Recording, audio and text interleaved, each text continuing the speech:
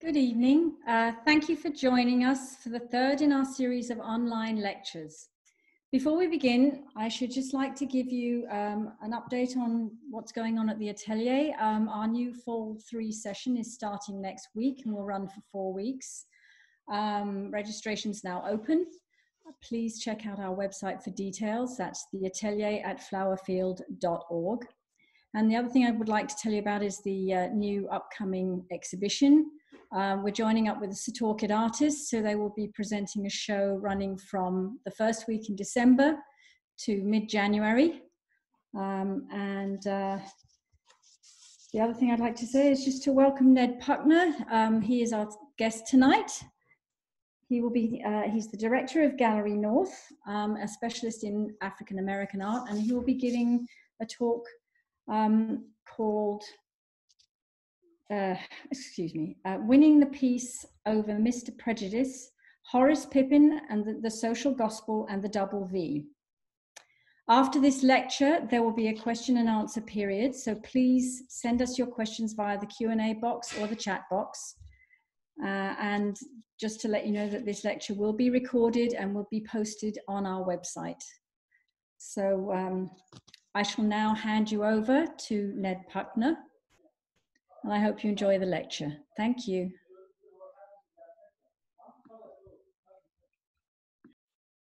Hi, everybody. Nice to be here. My name is Ned Puchner. It's a pleasure to be with you tonight. I'd like to thank Gabby and Brianna and Joan as well for putting this all together. I also want to thank Dave Madigan, who was the first to kind of approach me about doing this a long time ago before we all started isolating ourselves. He saw me speak at another venue about some of what I've done in the past, and just, you know, when everything shut down, reached out and invited me to do this. So it's a pleasure to be here and finally have a moment to present some of this work. So what I'm going to be presenting tonight is a paper about Horace Pippin.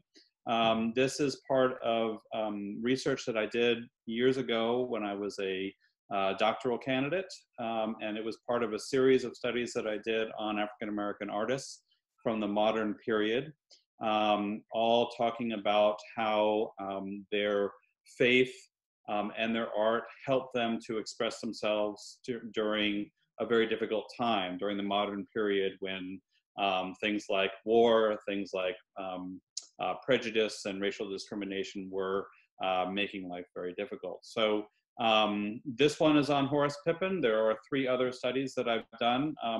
Perhaps sometime in the future I'll get a chance to present those as well. As was mentioned, If you have any questions, please enter them into the chat box, and we will get to them when I'm all finished with my PowerPoint and my talk. And I look forward to talking with you about it. I hope it spurs some good discussion. Okay, so get going here. And there we go. Okay. A sledgehammer is poised above the head of a grimacing, white, bare-chested man. He is ready and menacingly eager to nail a spike into the middle of a large, wood-colored V, the final blow that would split the V in two. This threatening man is Mr. Prejudice. He exhibits a cold, zealous determination reminiscent of one of Christ's crucifiers as he hammers into the symbolic V. The V, itself a symbol of victory within American society during World War II, is wedged between two equal groups of character types and symbols. In the top left, there is the Statue of Liberty. Her blazing red torch is held high above the V, much as Mr. Prejudice holds aloft his sledgehammer. In the top right, a hooded Klansman peers out at us through lifeless black holes, while a red-shirted, bearded white man with a black hat, who holds a noose in his left hand, glances to the left at the Statue of Liberty. Liberty herself is given a dark brown hue instead of the usual green, mirroring the skin of the African American she represents and proudly stands above in the painting. And from the right, gathering over the Klansmen and the other representations of white American racial hatred, clouds linger ominously. The bottom half of the canvas is peopled by two groups positioned below the bottom of the V. On the left, a black machinist diligently works away, and below him are four figures. The first, in the bottom left corner, is a surgeon dressed in white, wearing a face mask, who, like the Klansman above, stares out at the viewer. To his left, moving toward the center of the painting, is an African-American World War II naval officer, who faces to his left and extends his hand. Next to him is a World War II Air Force pilot looking out at us. And standing proudly to the left of the center is an African-American World War I doughboy who also stares directly out at us, his left arm held akimbo at his side and his left leg slightly advanced as if moving straight toward us.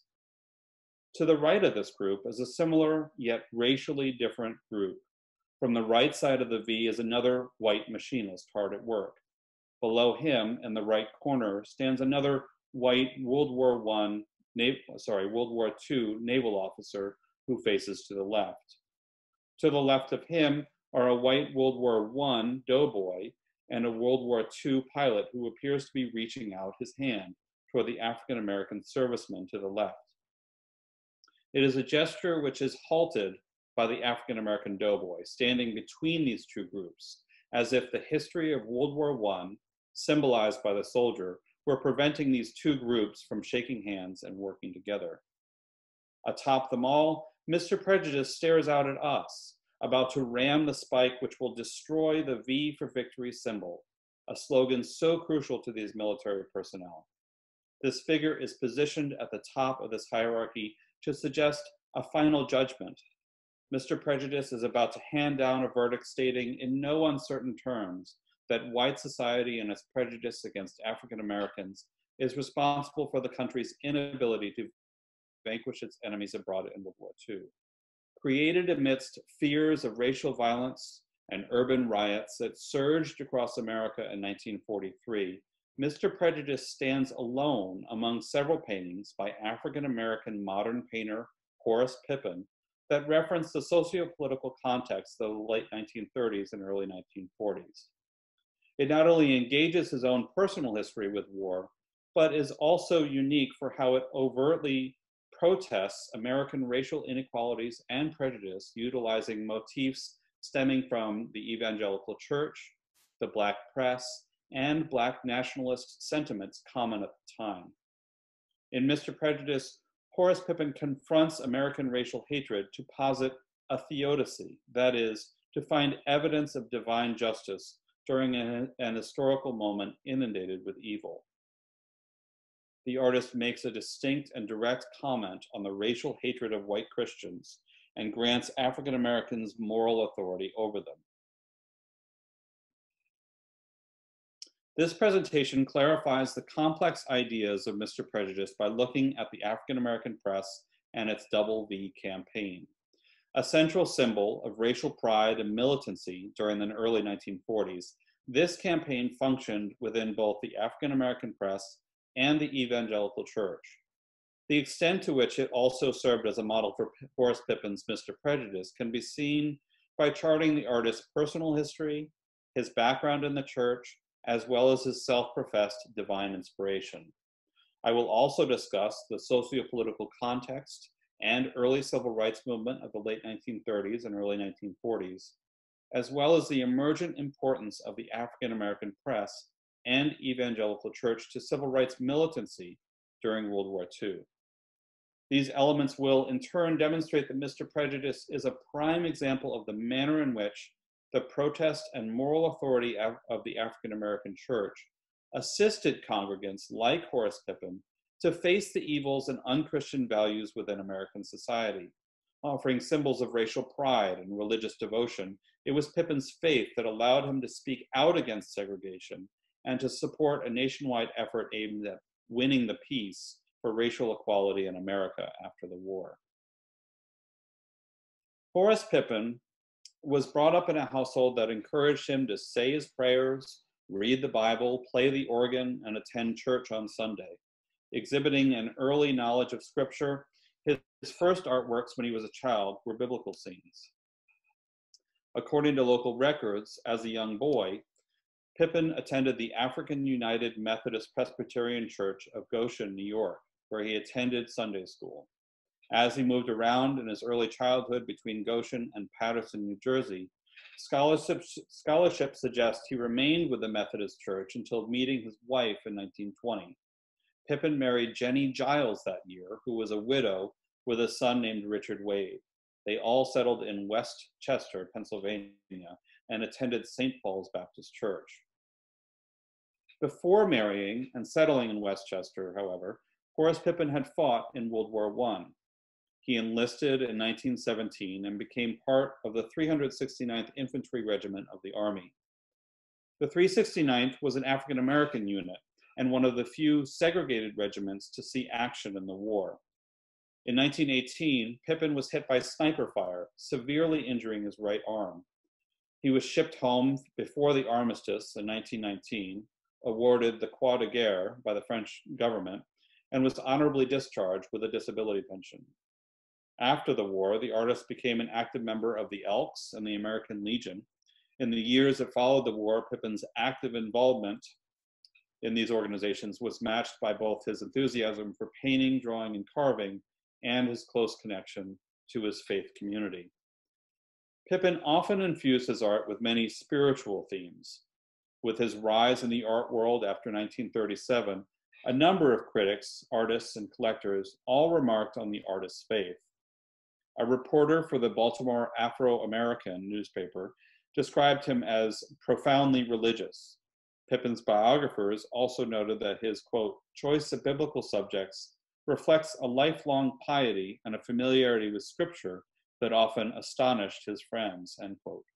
A neighbor recounted that, quote, Mr. Pippin had a strong belief in the emphasis his church placed on healing, end quote. And Claude Clark, an African-American painter, characterized him as a very religious person. And Pippin's faith is easy to find within his paintings. He painted biblical scenes such as crucifixion and Christ before Pilate. And there are even subtle references to religious imagery in Mr. Prejudice. For instance, the painting evokes the crucifixion with its primary antagonist hammering a spike into a wooden structure.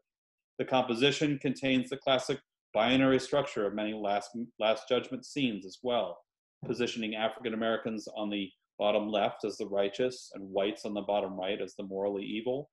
The triangular structure of the composition, too, with its figure of Mr. Prejudice at the top, African American soldiers in the bottom left, and white soldiers in the bottom right, suggests the classic structure of the Holy Trinity, here dominated by a massive authoritarian form of prejudice. And while recent scholars have located religious faith in Pippin's compositions, none have addressed the artist's admission that he was driven by a divine calling to create his art.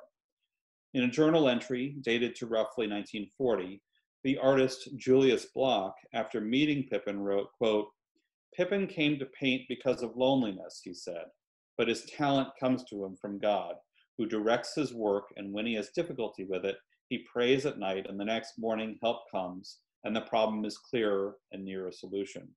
When I'm through with a picture," he said, "I've put everything in it I've got to give," end quote. Prayer and divine inspiration were central to Pippin's creative process, but he asserts that his faith here is in fact a form of agency.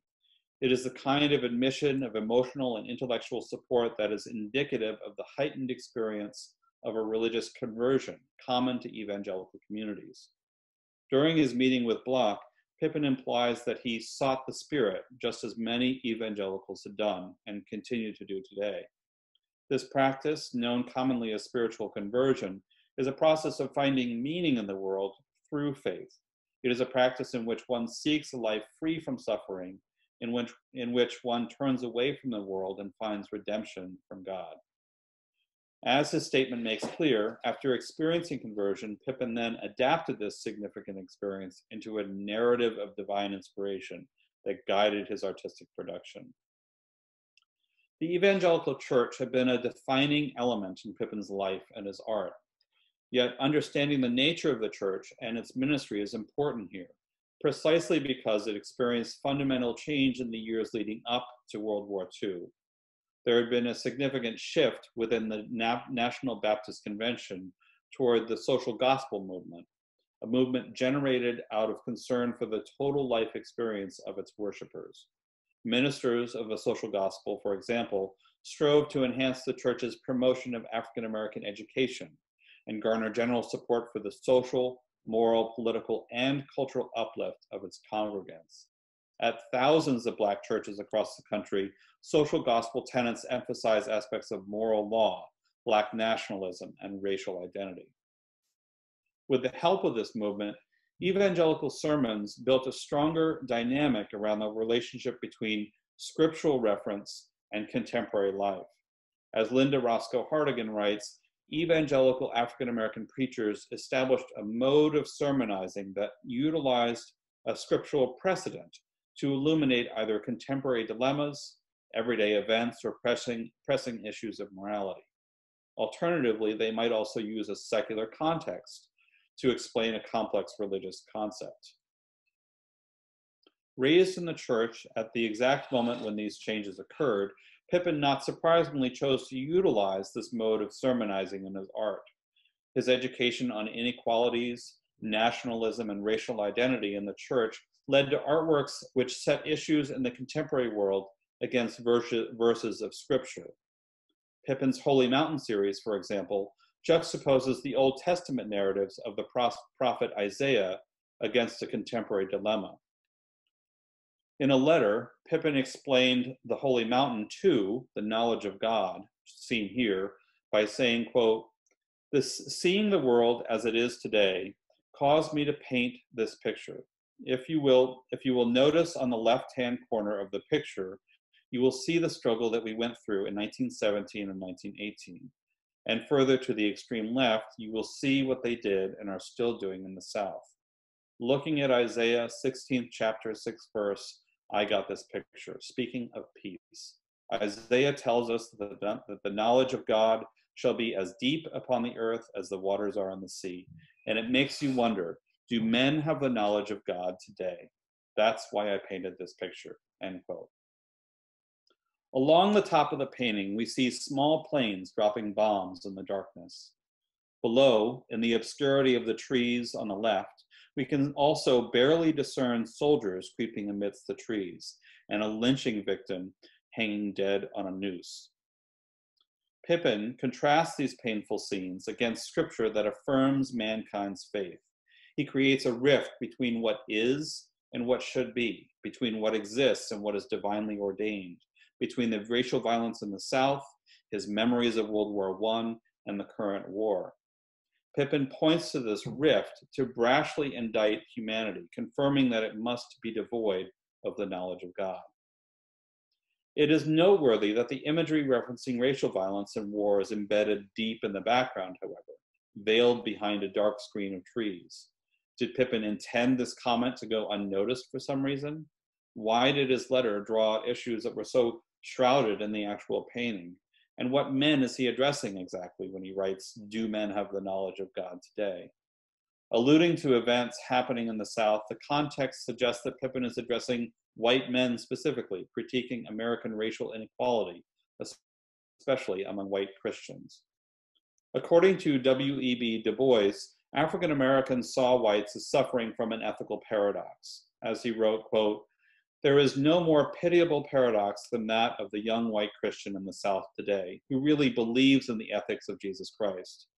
Who could doubt that if Christ came to Georgia today, one of his first deeds would be to sit down and take supper with black men, and who could doubt the outcome if he did?" End quote. On the one hand, white Christians are God-fearing men and women who professed to love thy neighbor and who valued righteousness in the face of the brotherhood of man. On the other, they categorically excluded African Americans from that holy covenant. It was through this perspective of white Christianity that many African Americans, artists, and writers were able to outwardly question their normative construction of the white condition in veiled ways.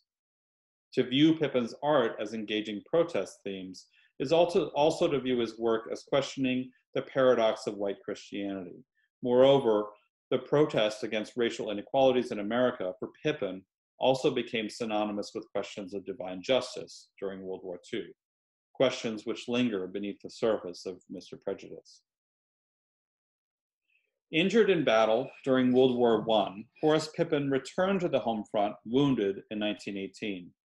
Canonical accounts of the artist after his military service state that he was simply out of work and because of his injury, went to live with his mother's family in Westchester, Pennsylvania. It is also likely that Pippin, like many other returning African-American veterans, experienced intense racial discrimination, barring him from finding work.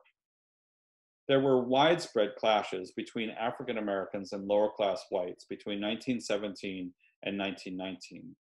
While much of this violence derived from the migration of African Americans from the South, many attacks were against Black soldiers. Black veterans began to fight back against discriminatory job policies and racial attacks perpetrated by whites.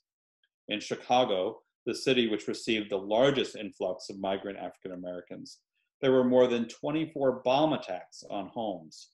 After the war, during what's known as the Red Summer of 1919, there were more than 20 race riots in different cities across the country.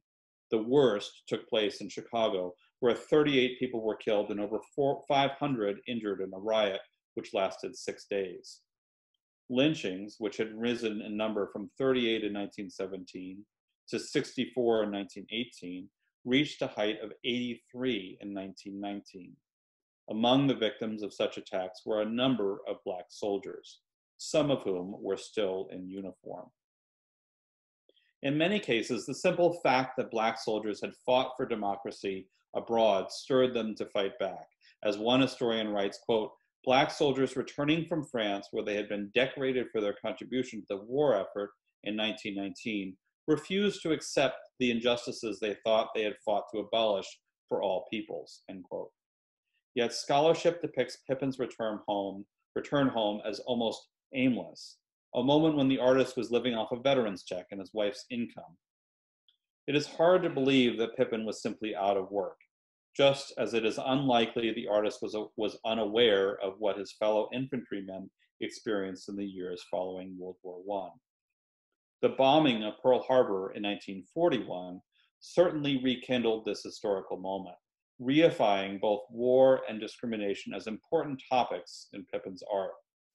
The artist had, in fact, consistently addressed war subjects, from his first painting, seen here on the top left, The End of War Starting Home from around 1930, to later works such as A Tribute to Stalingrad. The Elks Club and the American Legion also played a role in connecting him to his military past. In the early 1940s, these organizations likely encouraged Pippin's involvement in contemporary military issues. As a result, Pippin was not only aware of what Pearl Harbor meant for the country, but more specifically, he knew how such a global conflict would affect African Americans. In the years running up to World War II, African Americans suffered great disadvantages. As one historian writes, quote, "After being first fired during the Depression, African Americans now found themselves last hired, discriminated against in government training programs, excluded from many unions, and forced into the dirtiest and lowest paying jobs. To make matters worse, as the Depression in white America officially ended, the federal government drastically slashed welfare appropriations, despite the fact that many Black people remained unemployed or underemployed," end quote. Migration from the South to escape Jim Crow laws, lynching, and mob violence was ongoing during World War II. Hundreds of thousands of African Americans sought work in the North and the West as the United States entered the war and ramped up its defense industry. In addition, there was a parallel migration of poor Southern whites also needing jobs and housing. The demographics resulting from this continued migration led to increased racial tensions in northern and western cities, which were unable to accommodate the influx. And as federal housing projects began, clashes over the location and racial composition of this housing quickly surfaced. While the country was facing a worldwide crisis, African Americans were experiencing a crisis on the home front. Along with these unemployment and housing concerns, other concerns like participation in the war effort, even morale for the war, were debated constantly. Out of these concerns came activism, which was focused on increased representation in the armed services and discrimination in defense industry jobs. Before World War II, the US government had largely prevented African Americans from fighting in armed conflicts, allowing only limited segregated regiments supervised by white officers. This discriminatory policy undermined African Americans' sense of citizenship, a feeling that became acute in the early 1940s. By 1941, African American men were still prevented from joining the Marines, the Coast Guard, and the Air Corps. The Navy would only accept them as cooks, and the Army limited them to 4 units in which openings seldom occurred. In reaction to these policies, many Black organizers, religious leaders, and the Black press supported a quota movement, by which representation of Black soldiers in the armed forces would be proportionate to their population. Together with the press, leaders of the movement organized a committee of representatives from Black fraternities, American Legion posts, the YMCA, and other groups to lobby Congress and the president. This lobbying was successful, and the draft bill of 1940 included a mandatory 10% Black quota. Right after the Pearl Harbor attack, though, 30,000 African Americans were passed over in the first month's draft call, as many who had volunteered for the Army were turned down. The Army never met its promised quota. At most, only 5% of the total number of GIs was African American, and over 80% of them were stationed in the United States. According to historians, African Americans were not shipped overseas because at the time, ranking officials in the military believed them to be inferior soldiers. And the selective service system, which served as the Army's selection agency, did not remedy the situation until increased draft calls began at the end of 1942. In reaction to being turned down and underutilized, this activism increased. There was also significant activism against discrimination in defense industry jobs. Prior to the Pearl Harbor attack, A. Philip Randolph, a union leader and president of the Brotherhood of Sleeping Car Porters, announced his March on Washington movement, which sought an end to such discrimination. The march was discussed in evangelical churches nationwide and covered in major African American newspapers. The Afro-American, for example, called on the NAACP, the Elks, and the Brotherhood of Sleeping Car Porters. As news of the march spread across the nation, Roosevelt reacted by establishing the Fair Employment Practices Committee by executive order. This included a declaration against discrimination and the employment of workers in defense industries due to race, creed, color, and national origin. But the reception of this order was mixed, however, and in the following months and years, it led to strikes, riots, and other forms of racial violence when its policies were enforced without government intervention. In addition to this order, the needs of the war effort abroad ultimately led to the lifting of racial quotas within different branches of the military. The need for soldiers increased in late 1942, but not uniformly. At first, only the Army reversed its policy. The Air Corps and Navy were more reluctant. After continuous pressure by the Black Press and NAACP, the Air Corps established a segregated center at Tuskegee. The Navy was even more stubborn, though. Until January 1942, African Americans could serve only as cooks. Later, a few African Americans were allowed to serve in other capacities. Not until March 1943 did naval policy conform to the Army's plan of accepting African Americans up to 10% of its manpower. Meanwhile, in the Army, the number of Black servicemen rose dramatically from 98,000 in late 1941 to 468,000 in late 1942. And by November 1942, they were involved in combat in the South Pacific and North Africa. And African American women were also accepted into the newly created Women's Army Auxiliary Corps, and even the Red Cross began collecting blood from African Americans as well, which was another big topic at the time. Despite these significant advances, riots on military bases became a worldwide phenomenon. On training camps and base camps, African Americans were mistreated by officers or white enlisted men. When these Black soldiers protested, they were harassed or intimidated.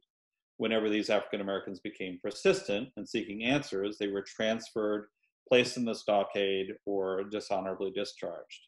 The War Department received regular reports of low morale among African American soldiers because of this widespread harassment. And it is clear that Black soldiers increasingly fought back. As one historian suggests, quote, rioting became commonplace at nearly every Army base in the South, many in the North, and even at a few in Australia, England, and the South Pacific, end quote. Race riots at base camps dominated the front pages of the African American press and accelerated in 1942. At the same time, an equal amount of interracial violence occurred in the cities.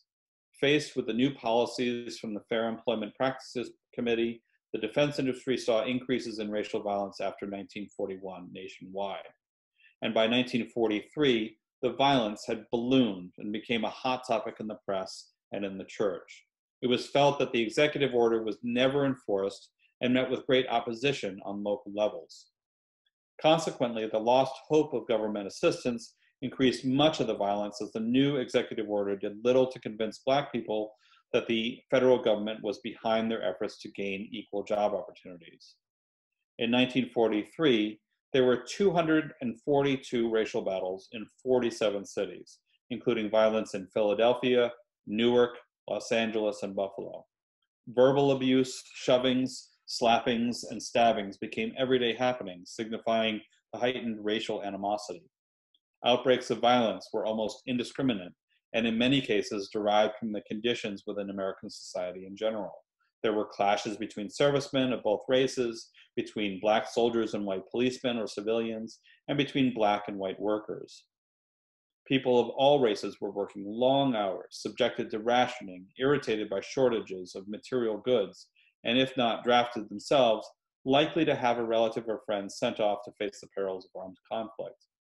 The war contributed directly and indirectly to a powder keg atmosphere, and it only took fairly trivial incidents on hot days to provide the spark. The worst of the violence was in the summer of 1943. In June, 75% of Detroit was inundated with rioters who burned and looted the city. In addition, amidst fears of competition for jobs, a strike at Sun shipbuilding yards in Chester, Pennsylvania, ended in violent battles, bringing the violence very close to home for Horace Pippin, living in nearby Westchester. The crisis on the home front was national in scope, but had genuine repercussions for Horace Pippin and his family. In 1943, Pippin's own stepson, Richard Wade, enlisted in the military amidst this moment of outright rioting throughout the country. This no doubt drastically altered the artist's relationship to the crisis, making it and Mr. Prejudice highly personal. Reviewing all these details, it is clear that this pervasive crisis affected Pippin personally and informed the creation of Mr. Prejudice in several ways. First, as mentioned earlier, the newspapers called on the Elks and the American Legion to participate in the Quota and March on Washington movements. These were local organizations in which Pippin was active. Second, the Navy's stubborn policies to implement quotas until March 1943 explains Pippin's inclusion of a naval officer in his painting. It is notable that he is the only African-American figure turning to extend his hand to the white servicemen. Halting the meeting of these two factions in this composition, Pippin suggests that these two sides will never agree. Lastly, the rioting at the Sun Shipbuilding Company, only miles from Pippin's hometown of Westchester, explains why machinists are so central to the composition of Mr. Prejudice. This strike occurred right before Pippin made this painting. Such compositional choices clearly signify where Pippin found the war on prejudice playing out in American society. And these choices were informed to a large extent by Black newspapers. By World War II, the African American press was reaching millions of readers, and almost half of the circulation consisted of three enormously popular papers: the Pittsburgh Courier, the Chicago Defender, and the Baltimore Afro-American. The success of these and other newspapers derived from their unique role in detailing the African American experience in a way that had not previously existed, offering basic information on African Americans that went unmentioned in the white press. By simply stating the facts about Black unemployment, about the level of disenfranchisement in the military, or about the extent of racial violence nationwide, the press changed the tenor of African American life and affected the relationship between African Americans and the war effort. The manner in which African American newspapers addressed the war and segregation underwent important shifts before World War II. Years before, during World War I, W.E.B. Du Bois called on African Americans to close ranks with white America and forego protest during the war. This meant, quote, "first your country, then your rights," end quote, and suggested that one's country should come first and that liberation would eventually be awarded through participation in the armed forces. He asked Black people to forego pushing their complaints while the war raged, confident that racial prejudice would disappear as a result of their service fighting alongside white people. Yet, in World War I, African Americans did not serve alongside whites. They were segregated into separate units, like the 369th, in which Pippin fought. Moreover, as the nation pondered another global conflict in late 1941, the violence that followed the previous war generated tremendous debate. Many felt that if they refused to fight, the result would be disastrous. They would never claim nor be entitled to the fruits of victory. Echoing the arguments years earlier, the Black press took the position that Black people were Americans first and, quote, Negroes second, end quote. This brand of Black nationalism within the press played to the attitudes of its readers nationwide and quickly seeped into their rallying campaigns for the war. The Double V campaign of the Pittsburgh Courier was one such large-scale effort aimed at effecting change and serving as a counterpoint to the larger V for Victory campaign. On January 31st, 1942, less than 2 months after the bombing of Pearl Harbor, the Pittsburgh Courier published a letter to the editor from James Thompson entitled, "Should I Sacrifice to Live Half American?" Advancing the idea that African Americans should come together to adopt their own racially specific symbol of patriotism, Thompson wrote, quote, "The V for Victory is being displayed prominently in all so-called democratic countries which are fighting for victory over aggression, slavery, and tyranny.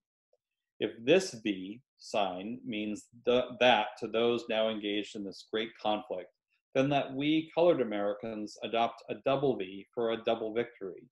The first V for victory over our enemies from without, the second V for victory over our enemies from within."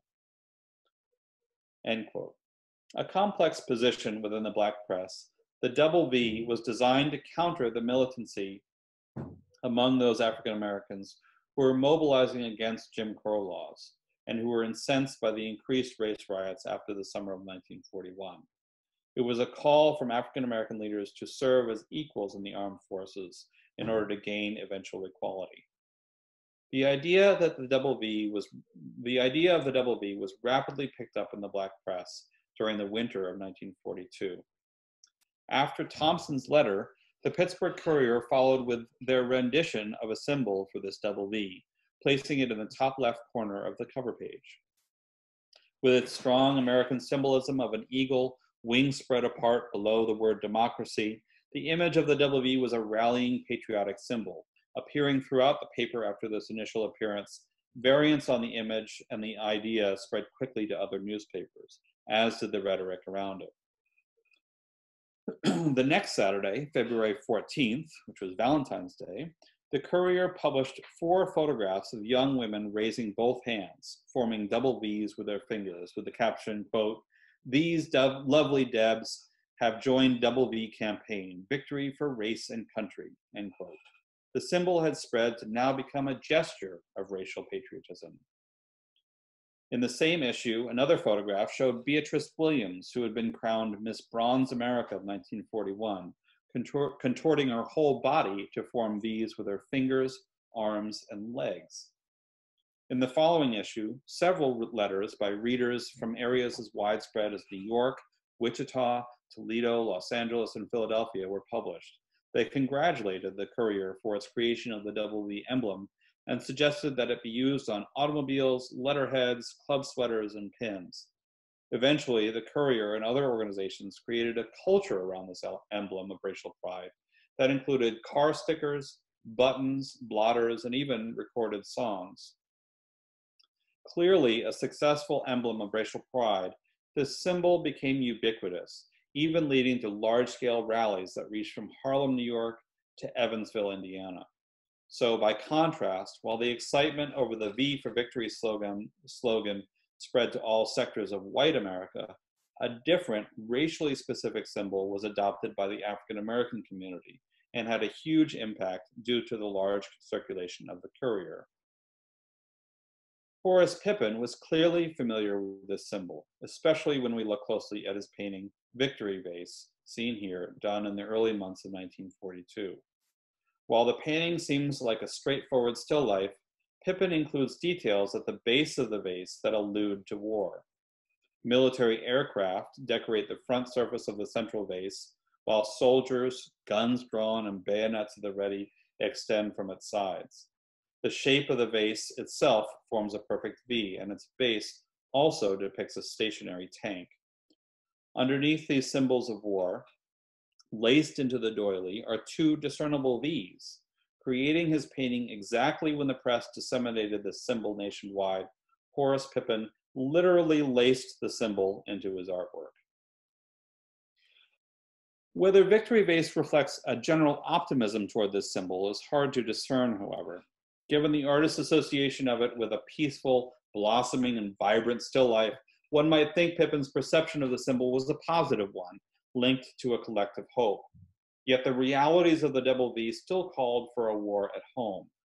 Between the spring of 1942, when Pippin is recorded as creating this painting, and 1943, when he finished Mr. Prejudice, the increase in racial battles nationwide became an obvious indication to anyone reading African American newspapers that the battle to win the peace was being lost and needed greater attention.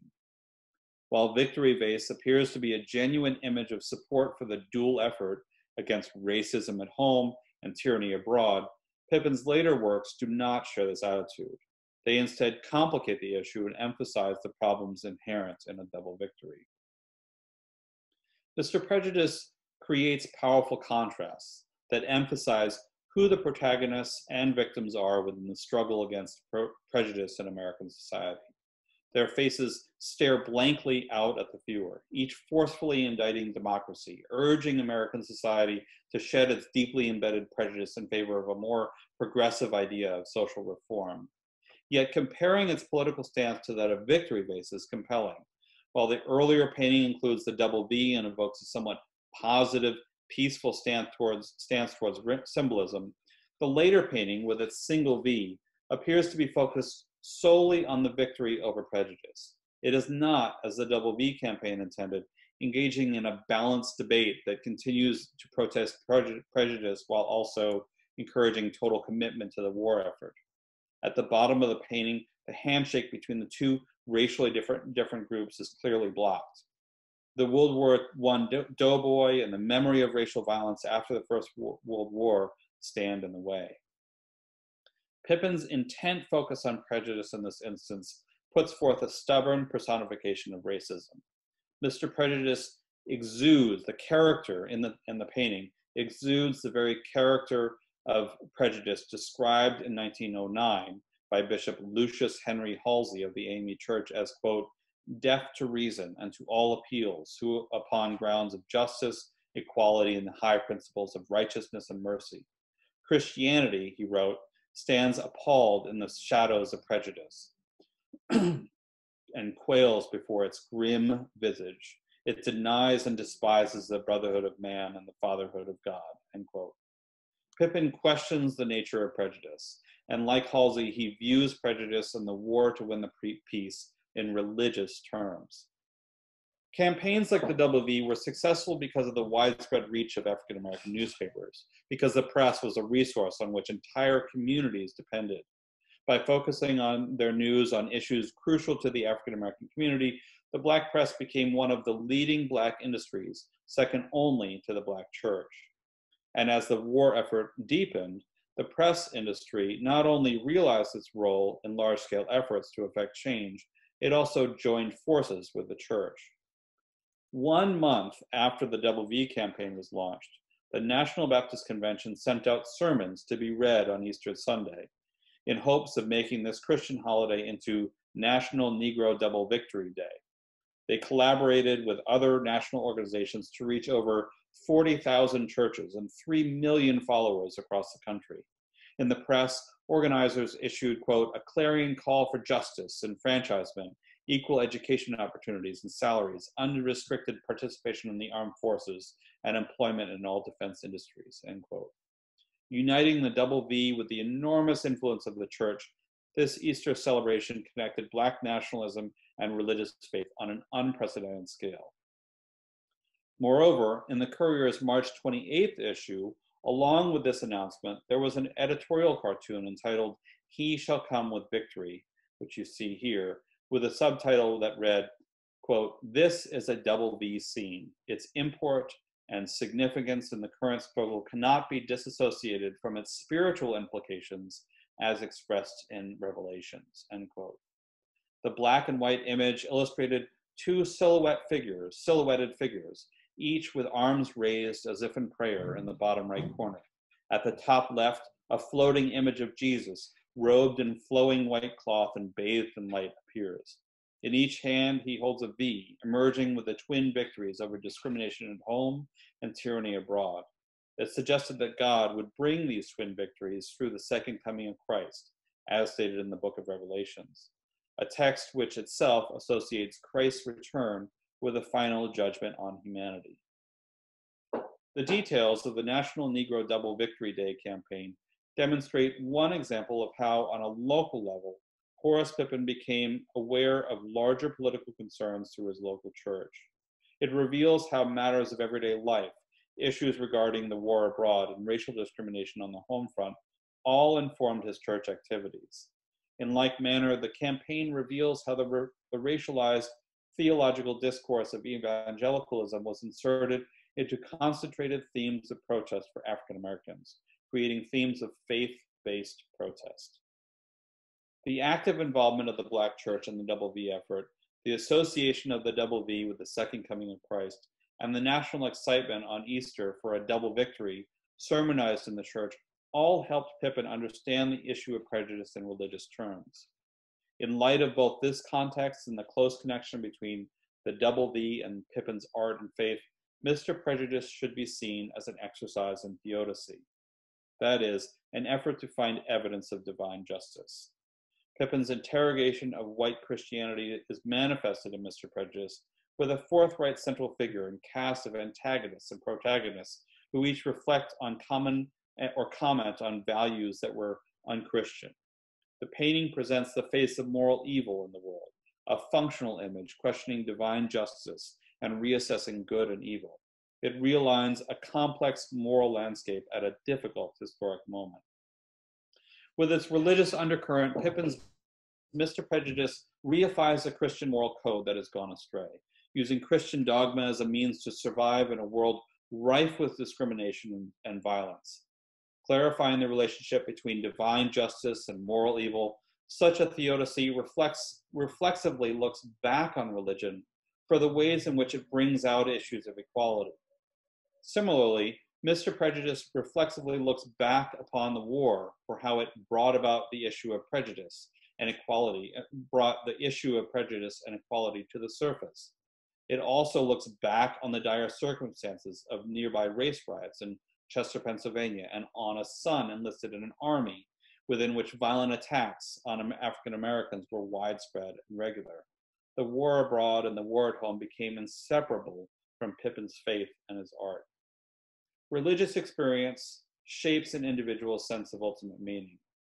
Through his own religious experience, Horace Pippin found meaning in the rampant racial discrimination that was bursting the seams of American society. He understood prejudice, equality, and Black nationalism in terms of a faith that offered peace and healing. Within religion, the artist found testaments to the moral clarity of African Americans. Joining the sacred and the secular under the direction of a divine inspiration, Horace Pippin utilized this faith to respond to violence through his art, weighing white Christianity against the evidence of its failure in America in general and in the military in particular. Personified in Mr. Prejudice, this failure only reasserted the importance of his faith and later his knowledge of God. It was through his faith that Pippin understood justice, and indeed it was through this faith that African Americans could win the peace. Thank you so much. That's everything. I will stop that share. I hope you all enjoyed that. It's been a pleasure to speak. We do have a question. There you are, okay. Okay, so I'm going to read that out for you. This comes from Kellen Alder. Can you talk a little bit about how Pippin influenced other artists like Kerry James Marshall? Sure. Well, I think it was really this mode of expression, the fact that he kind of so brashly addressed issues at a very difficult and very restricted time that dealt with racial equality. I don't think that it was necessarily a formal influence, although you could make that argument, but I think it was more an ideological one. Kerry James Marshall wrote an essay about Horace Pippin in recent years, talking about how sort of the mode of expression really helped him to address some of the more rawly sensitive issues that he deals with in his own work. And I actually, I can let people chat, so I can allow Kellen to speak. Kellen, you're on. Do you want to say anything more? Are you there?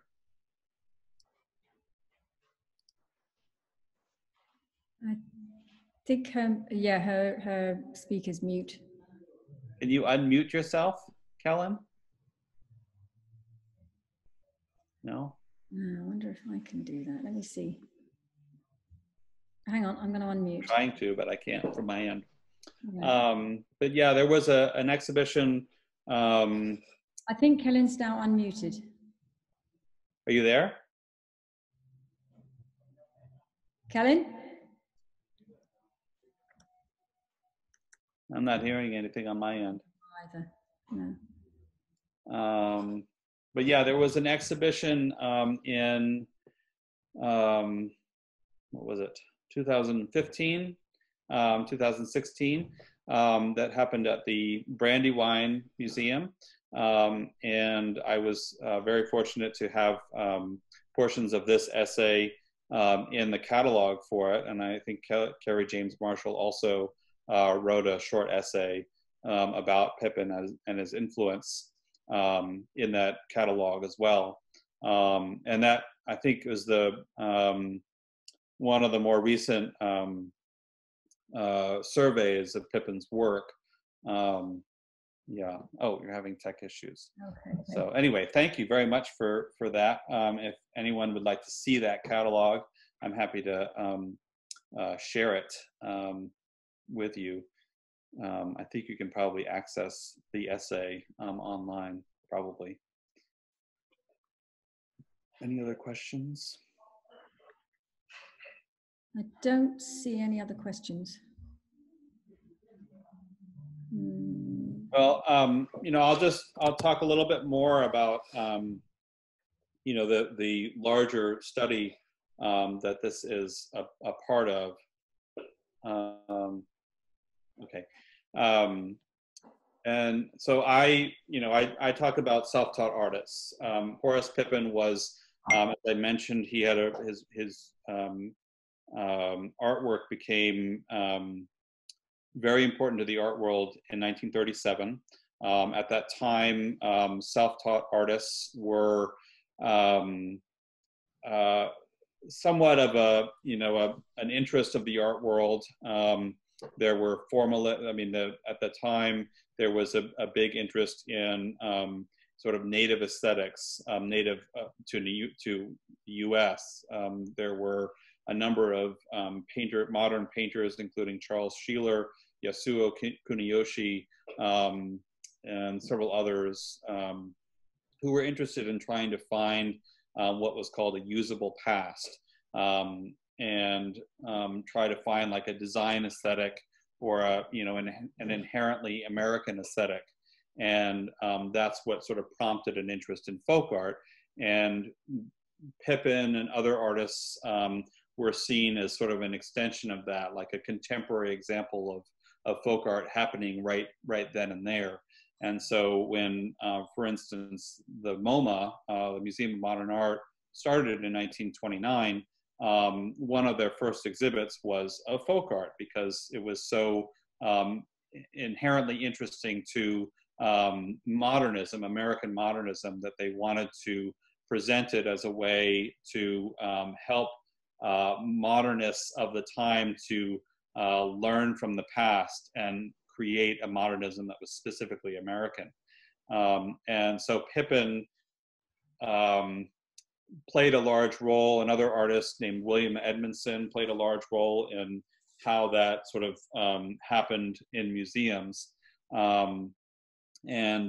So the interest in his work really skyrocketed in the art world after 1937. So there was this sort of very interesting interplay between Horace Pippin creating his own work, and then Horace Pippin also creating work that reacted to all this increased attention.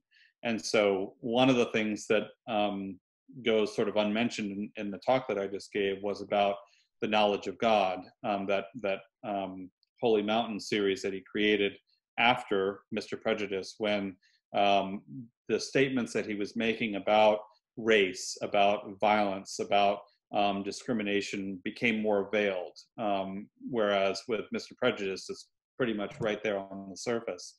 And so it's just, Pippin plays this really interesting role early on. And at the same time, there were many other artists that were creating at the same time who did not get as well promoted and were not as influenced by the art world. So William Edmondson had a show. He was the first African American to ever show at the Museum of Modern Art.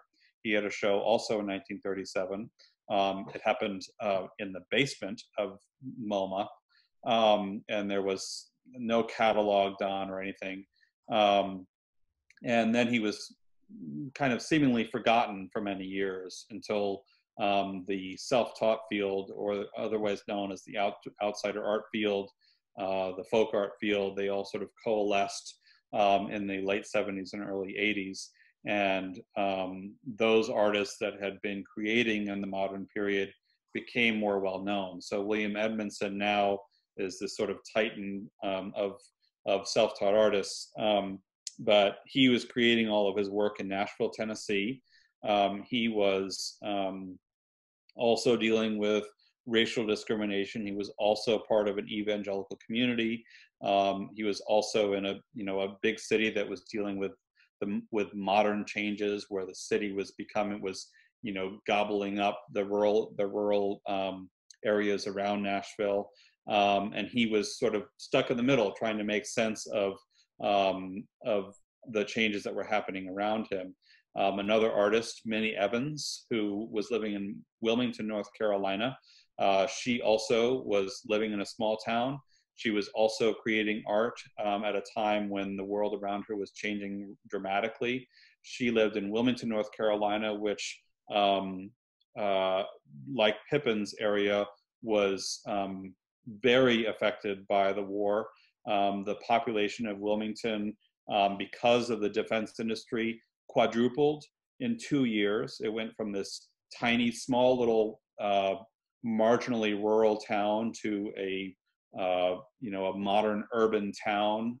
There were planes going over the city, and Minnie Evans saw her first airplane fly over. There were bombs going off in the distance. There were U-boats that were threatening to take out the military encampments that were near the city. And she was sort of stuck in the middle of it, trying to make sense of it. And like Pippin, like Edmondson, turned towards her religious faith and created artworks that were both religious but also dealing with the world around her. And then the fourth artist rather was Elijah Pierce, another artist that started creating works in the 20s and created works up until the 70s and the early 80s. He was a wood carver who was actually an itinerant preacher, and created a storefront religious presentation with his wife in the 20s that was also kind of in the same sort of milieu, where he was living in a town that was rapidly growing. He had been raised in the church and became sort of a pseudo itinerant preacher. And as the city grew, he created this sort of small church that was, instead of creating a church atmosphere, he just carved these religious scenes, these bas-relief wooden religious scenes, and put them up all around in this small little space, and would conduct church services with his wife. And he also was trying to make sense of, in later years, was trying to make sense of the world through his art for his congregants. And so all four of them have this sort of interesting interweaving lives that all speak to the fact that that here you have different artworks being created, but it's essentially a religious aesthetic and evangelical art of the modern period that is really homegrown. It's sort of a grassroots.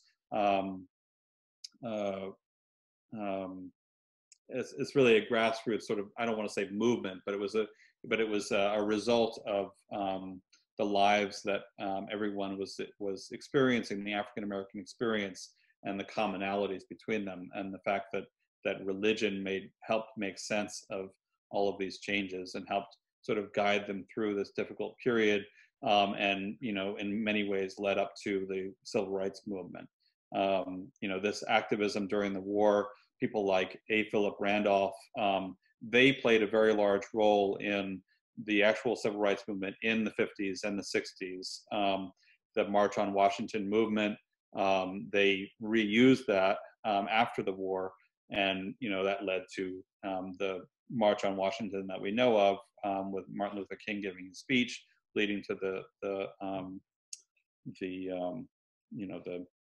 the voting rights laws and all that. So it's a very interesting time. These four artists played a interesting role in documenting the African American experience, and created art that in many ways was unique in how it reflected and teaches us about this history in really interesting ways on a very local level. They were all working in small cities, Westchester, Pennsylvania, Columbus. Elijah Pierce was in Columbus, Ohio. William Edmondson was in Nashville, Tennessee, and Minnie Evans was in Wilmington, North Carolina. So these were all artworks that were created outside of the well-known New York Art Center, or Chicago or DC, where a lot of art that we know of was being created. It was sort of outside the realm of the art world. So yeah, I just wanted to share that and create sort of a larger context for this study. Anyway, I do want to thank you all for listening in today. I also should do a plug for Gallery North. This show being shown behind me is an old one from before the pandemic. We have another show that's just opened today. It's a holiday exhibition, so please come by and see that. And I want to thank the Atelier for hosting me tonight. Again, thank you to Gabby and Brianna and Joan and David and everybody over at Atelier. Thank you so much. And we'd like to thank you very much for a very illuminating lecture. It's been a pleasure hosting you. I would just ask everyone to check out the website for our future lectures. The next one will be coming up in December 15th. Thank you very much and good night.